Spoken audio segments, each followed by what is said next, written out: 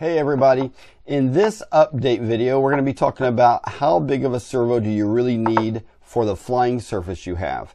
Now if you've been one of my longtime followers, you know everything I do is giant scale. If I've designed it and built it myself, it's 160 inches or bigger.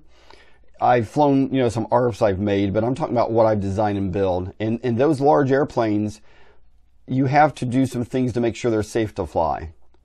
And one thing is, if you don't use a big enough servo, you can actually stall the servo and the flying surface won't move.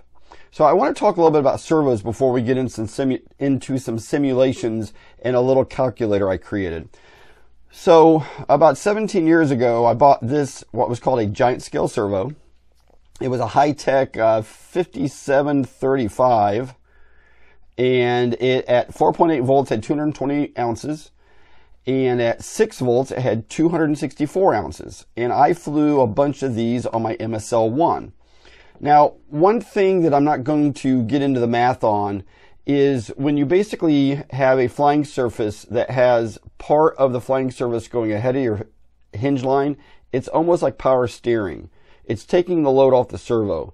So some airplanes, like on the elevator, you'll see where it goes forward of the hinge line. There's two reasons. There's a counterbalance in there because you want your flying surfaces always be balanced, but also it helps when it deflects that it's actually going into the wind stream and takes the load off the servo. It's easier to turn into the wind. So this 264 ounces, because I was running everything at 6 volts back then, was enough to fly the MSL-1. And I had a couple of these on each flying surface. So then, about 10 years ago, I got this HS7950, which looks like a standard size servo, okay? But at 4.8 volts, it was 344 ounces of torque. At 6 volts, it was 402. And at 7.4, it was 486. Now, this is what I call one of my standard servos, okay? And this does have a little bit more torque than some standard servos. But this was an HS, now this is old, like 15 years old. This was an HS 5485, and it had 72 ounces at 4.8, and it had 89 ounces at 6.0 volts. What I'm flying in my MSL-2 is a whole bunch of Futaba S-Bus servos, and they are the S9177 SV S-Bus 2s. They are 511 ounces of torque at 6.6 volts, or at 7.2, they are 569 ounces of torque. So what we're going to do now is look at some simulations and look at a calculator I created so I know how big my flying surface has to be. So we'll be right back. Okay, let's jump into this real quick. So I've got a couple of little simulations I want to show you here. So when you think about the way your airplane is set up, you need to think about how do you get the torque to the control surface first of all, in the first place. Most people want to put a big arm out here and put a short, set it on the shortest hole in the control arm here so they can get as much throw as possible, okay? But the reality of this, and hang on a minute, let me open up something here and show you how it works. So the reality is that if you are truly going to set up your radio, so if you notice here at 15 degrees of the servo movement, the arm movement, over here you already have 29 degrees. On most airplanes, 29 degrees is absolutely what you want on like a Cub, on most general aviation flying airplanes. That way if you're a little bit nose heavy, you've got enough elevator to still give you flare authority. I mean, if the plane's perfectly balanced on the CG, I've flown them at 20 degrees and they're fine, but most people like to fly nose heavy. So, but if you notice here, you're only getting 15 degrees, which means each up and down of your sticker, left and right, you'd only be getting 30 degrees of travel. Well, you're not using much of the resolution of your servo there. So if you really wanted to get, where the servo could go, well, now you've got a ridiculous amount of elevator, but people will take their radio and set up their end points back down to that 15 or 20, which means you're killing your resolution. So the best way that I've done it is like this. I start with the shortest arm on the servo and then start moving around on the elevator until I get the travel I want. So let's look at this one for a minute. And I think you'll see what I'm talking about. So on this, if we go to 15 degrees on the servo, you know, we've only got about 6 degrees over here on the control surface. But if we go to the full travel of the servo, which is the 35 degrees, you notice we're at 17 degrees here. That's probably not quite enough. But the crazy cool thing about this is by having a short arm here, think about a crowbar or a lever bar, or when you're turning a wrench and you've got to put a pipe on the end of it, how much more force you get. So if you think about putting a long arm on your elevator or your aileron, you got all that leverage to help stabilize it. Plus, it prevents flutter. The longer this arm is and the tighter your joints are here, the less chance you got to flutter. Now, that's not taken into account. You should be dynamically balancing your flying surfaces.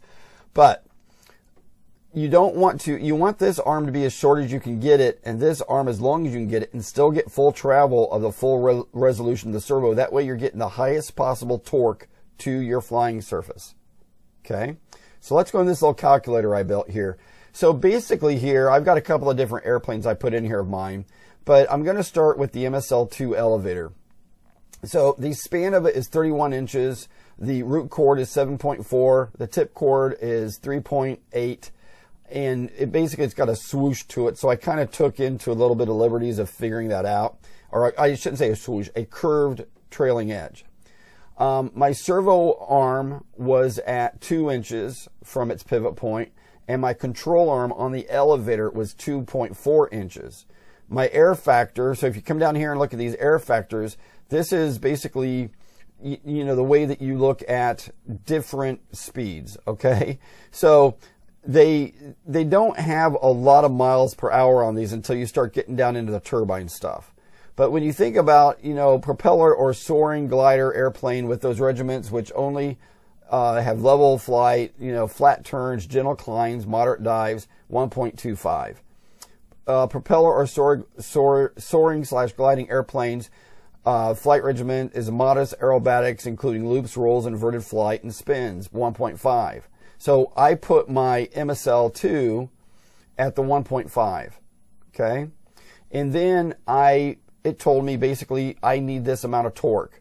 Okay, now if I put a torque factor of 3.0 in here,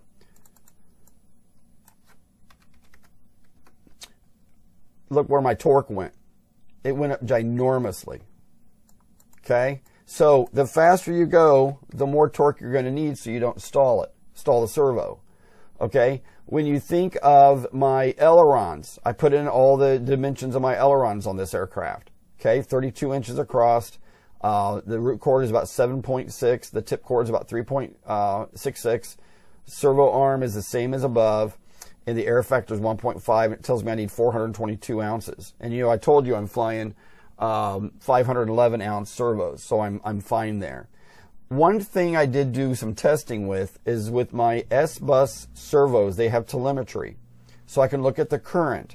If I remember right, on my S9177 servos that have 511 ounces at 6.6 volts, at my fastest speed in a dive, pulling up as hard as I could, I was pulling 3 amps.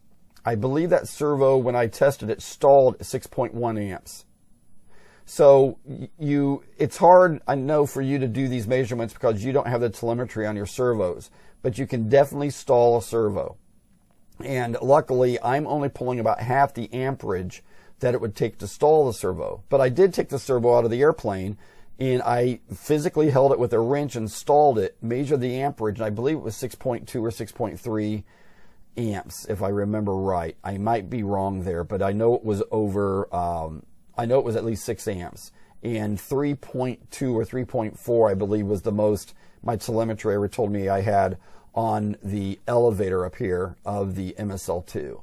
So basically, if you're designing an airplane, like I'm working on a plane called the Frauma Stein, which if you followed me for a couple of years, it is one of my biggest ever. It's got like a 200 and I think it's 60-inch wingspan. But the elevator on it is massive. And that elevator is going to require 955 ounces of torque to work properly. but I'll put 2 of my 511 ounce servos on it and I'll be fine.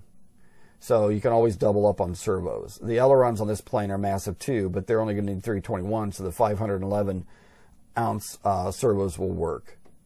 So I hope this makes sense, everybody. I don't know how to stress with you how important it is to understand how the leverage works on servos. You know, if you've ever put a pipe on a wrench, or you've ever or on a socket set to break it loose, you know, called a cheater bar, you'll understand how much more torque you get on something the longer the moment arm is. So when you think of your elevator, the longer this moment arm is, the more torque there is. If you had a big long arm on your servo, of course, that is going to slow. I mean, that's going to put more load on the servo. A good experiment to do, and it's pretty fun, is take a high torque servo, put a round servo wheel on it, and try to hold it just with your hand when you're moving the stick, and it's really almost impossible to do. Okay, so that's this part of the video, everybody. Rock on. And we're back, everybody. So hopefully that all made sense. I guess the thing, if you're flying a small airplane or a plane that factory built, all that, you don't have to worry about this. If you're scratch building large airplanes and you want to be able to get it wavered under the AMA, LMA1 or LMA2, you're going to have to do these calculations to figure out how big your servo needs to be. If you look at the air factor, if you're going to go slow, you need a lot less torque, you need a lot smaller servo. If you're going to go ultra fast with a big heavy plane, you're going to need some torque. And that might mean you have multiple servos, like I mentioned. So I hope this made sense. I hope you like the videos, everybody. If you like them, subscribe. Let me know your thoughts. If you want to get that little calculator I created, just reach out to me through YouTube and I'll give you my Gmail account and I'll send you the little spreadsheet calculator I created. So thanks for watching my videos, everybody. Have an awesome day and be safe.